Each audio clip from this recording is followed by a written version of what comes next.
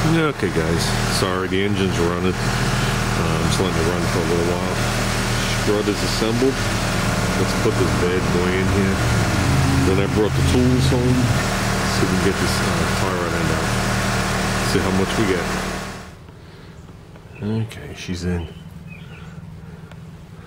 Okay, like I said, this is still coming back apart so I could do that axle boot. I'm not doing that here in the driveway. I wish I could leave this tie rod and just do it at work, but I can't. I already straightened it and welded it. And this is damaged. Once I cracked it free, it started to spin in an oval. So, not a big deal. I got an inner one. I don't have the outer one. I gotta go in there, cut the clamp, and go in there with the tool. If we cut the wheel all the way to the right, this should all come out. Let's give that a try. Okay guys, we went in there, we spread the clamp, just make it still reusable with the right tools. A pair of dikes if you can get your hand up in there. Okay, there's the rack. Okay, we want to keep this clean. Here's the inner tie rod end right here. The way Mitsu does it is the inner tie rod end has a male stud. Obviously the rack is female. There's a washer on here with a tang so it can't spin. You put the washer there. Put a little dot of Loctite on here, tighten it down, bend the two things over, and you're good to go. Okay, one of Mitsu's shortcomings is definitely the tie rod ends. So this is the second tie rod end in the car. This tie rod end is mint other than the bend and break. So basically we got a tool that looks like this. It's going to slip on the two flat areas, nice and tight. Okay, and we're going to hook that to this. We're going to spin this to the side. Put the tool in. I'm going to put it there to lock it. Now we're going to basically take off the outer tie rod end. We're going to slip this over and put a 1/2-inch breaker bar on it. Crack it free. Let's see what we got. If I had my good pair of channel locks, I could break that free with the channel locks. So very rarely do I ever use this tool, or have I used the tool. Just on a Mitsu. All-wheel drive makes it a little tighter, which this is. But let's do it this way. Okay, from the face of this nut to the back side of there, I took a measurement of 11¾ Will that be exact? Absolutely not. Okay, will it be close enough that I can move this car around and get it to work? Absolutely. So you can see what I had to do there that day to make this car functional. It's nice, the wheel looks like it's straight up and down. I think we're going to be on the money. So, okay, let's get it past that. There you go. Nice and dry inside. That's what you want to see. Put that in there like that. Okay, now we're going to take this collar piece that fell off. Okay, I don't know where I'm pointing the camera. We're going to put this collar piece in there. Okay, we're going to put the slot of the tool in there, then lock it.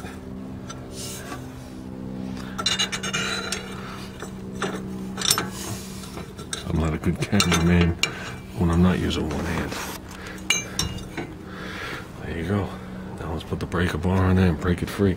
I don't know. I have absolutely positively no place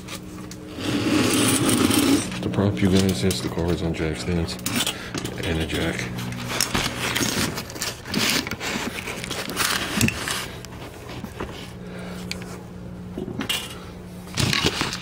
Are you looking at what I'm doing? I don't have a clue in the world, guys. So, get more in there. Here's a breaker bar. Try and do it sitting down the lazy way. Try and do it the stand-up way.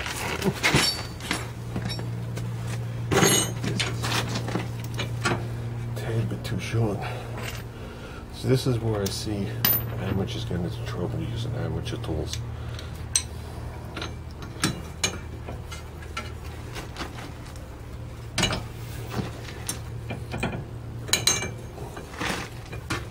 Okay, once you break it free, switch over to the ratchet. Basically now the only thing I should be fighting is the Loctite.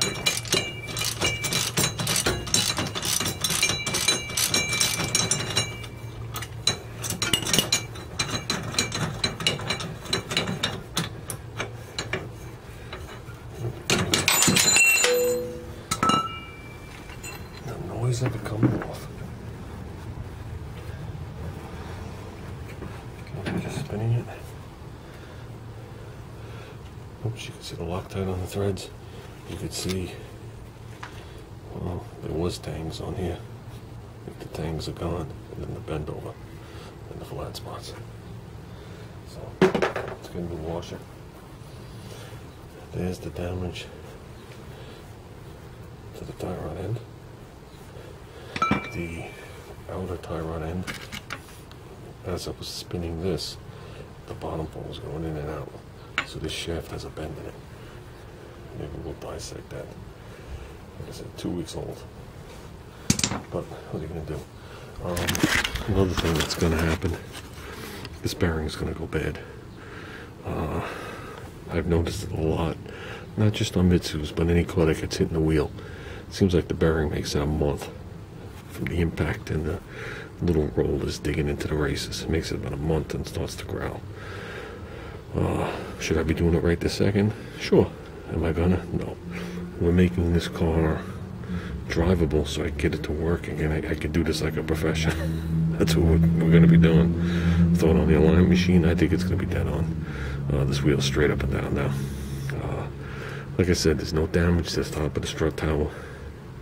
If you remember, the hood didn't shift. The gap didn't change on the other side or this side. It looks like the weak link was right here. And she got hit right in the upper part of the wheel by a Land Cruiser. So, yeah. This damage is fixable. Her damage isn't, unfortunately, guys. She is suffering from permanent back damage. So, sad to say. Neck and back. All because a kid, from what it appears, was arguing with his mother in the morning. And he came around a turn, probably doing 40 or 50, and slid. And went right into her. She got pushed up against the curb. She was just sitting there, waiting to go. So that sucks. Bad phone call. So what we're going to do with that is, we are going to take this boot, okay? And we are going to slip this boot back on.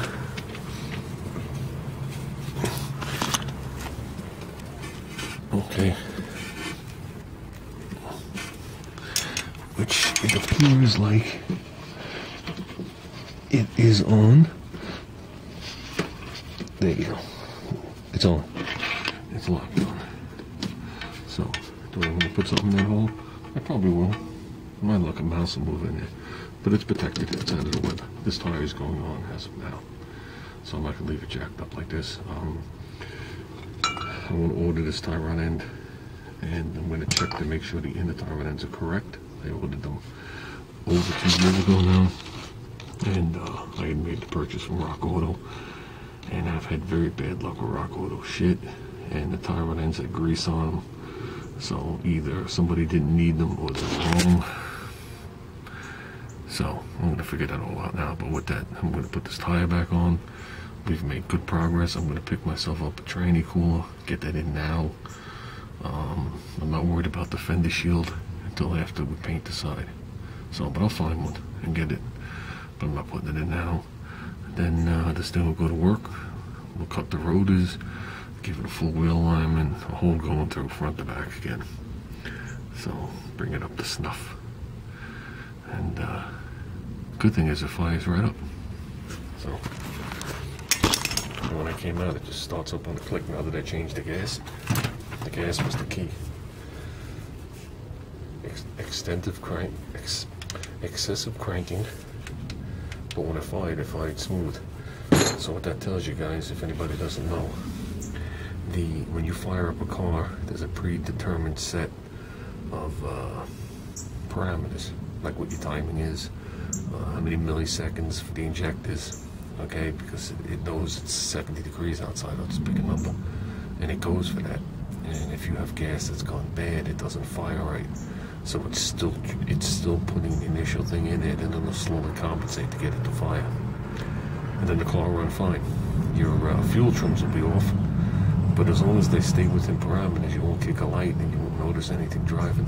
So if the gas is slightly bad, you might not notice it. We get cars in all the time that they put E85 in a regular car. Oof, does that wreak havoc for the customer? because it's not like you're doing it in your backyard, guys. These customers have to pay to have this fuel removed or taken away, and there's a nice charge for that. So yeah, they learn. With that said, I'm gonna click the key. Let's see if it flies. Before we call it night, I'll just leave the camera right there. Find the keys.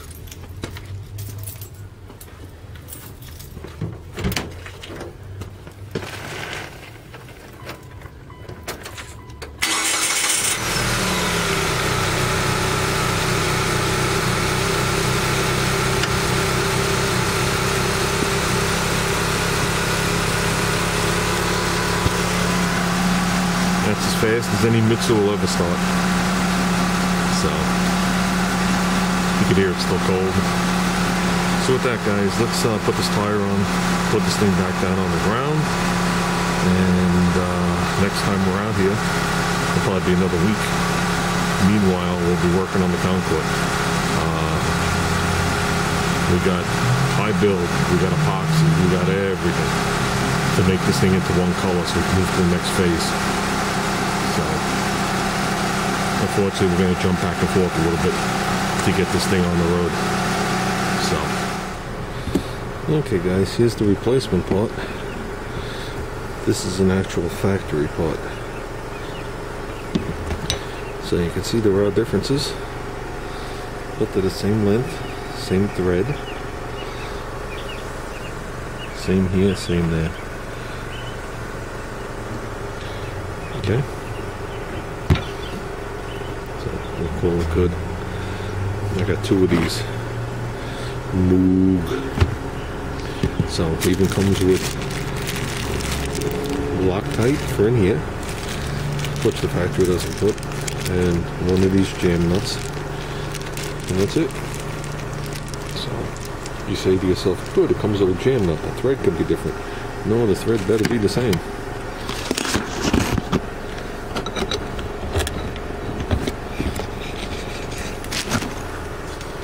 There you go. So we're good. We just got to order up some outer tie run ends. We'll go order some now.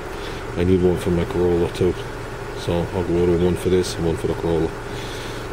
I don't think the other one failed sitting there. So we're good. Okay, nice start. I'm gonna see if I can get that washer from Mitsu. A fold-over washer. There you go, guys. A little positive camber. Mitsu runs positive in the front, negative in the rear. That's why these things handle like a beast. So, say what you want. I'll put this up against a modern day Toyota and Nissan any day of the week. It'll handle it. I drive them every day.